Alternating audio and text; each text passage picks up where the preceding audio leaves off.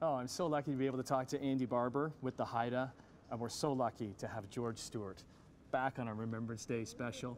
Oh, it's so great to see you, George, because George, you were the veteran of World War II. During that time, you flew Mosquito. Yes.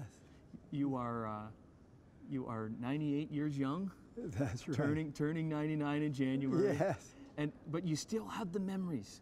Well, you know, when you have something that is so spectacular, good or bad, it's something you don't forget easily. And for example, when we were flying our operations, we'd have the briefing, and they'd have a roster of all the crews that would be on that night, with the aircraft number and so forth. And at the bottom, they would have the spare crew in case something happened to one of the crews up above.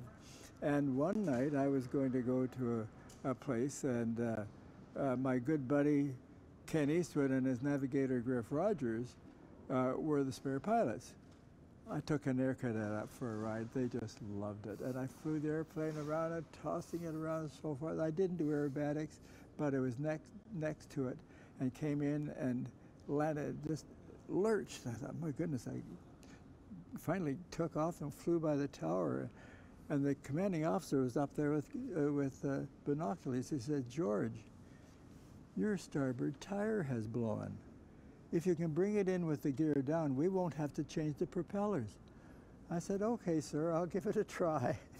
So I came in and I touched down on my left tire, let it come back. We touched down about 130 miles an hour usually.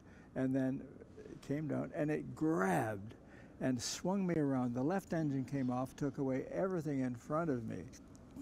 The machine guns, the 4 machine guns, and broke the leg of the air cadet who was sitting beside me on the main spar. And I came to a stop. And I know there's all these memories that you have. What do you think about on a day like today, Remembrance Day? Who do you think about? Well, I can't help but think about the guys that I flew with. And on Remembrance Day, I think about the ones that we lost. For example, we lost my commanding officer, who had a DSO and bar, DFC and bar, Crottiger and check medal, who flew Lysanders into occupied Europe at night, picking up and dropping off agents. And he had the DSO and bar, DFC and bar, Crottiger and Palm, check medal. Check medal was for rescuing a Czechoslovakian general who was due to be executed the next day. And these were the kinds of people that I associated with. To me, they were almost holy. They were so incredible. Why are your stories still important to tell? To you be here to be able to tell them? Well, I have to say, out of memories, for some of the ones that I lost, but particularly Ken Eastwood and Griff Rogers, who were the spare pilots when I had my accident. And sadly, they didn't return from that trip. And that was the trip that I was supposed to have taken. It didn't mean that I would have been gone, but they were gone. So that was very hard for me to deal with. But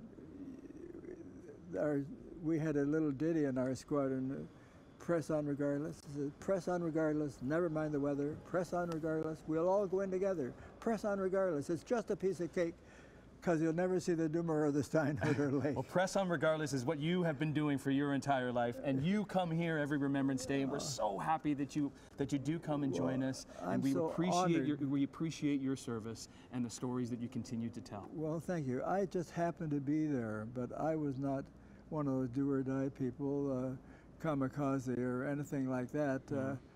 I wanted to live, but we had to do the job. Yeah. And we had to circle a German airdrome for an hour, or two, and letting them know we're there. Well, what a life you have lived. Okay, well, 98 years young, turning 99 in January. We're excited to see you back here next year. So George much. Stewart, thank you for your service so thank much. You very much. And we want to be telling those stories who served and those that continue to serve. And we'll come back to the Canadian Warplane Heritage Museum with that story.